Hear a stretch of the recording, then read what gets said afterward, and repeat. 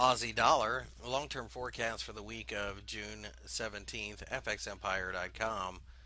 The Aussie dollar pair initially fell during the week, but as you can see, it bounced hard off of the 0.9325 level or so to close back above the 0.95 handle.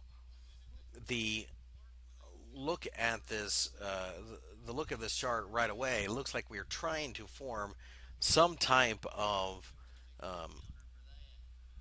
supportive candle, but we feel that we do not have the technical signal yet to suggest buying.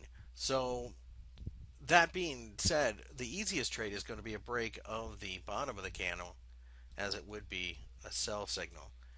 That being the case, we feel that this is more or less going to be the realm of day traders, short-term traders, maybe even daily charts.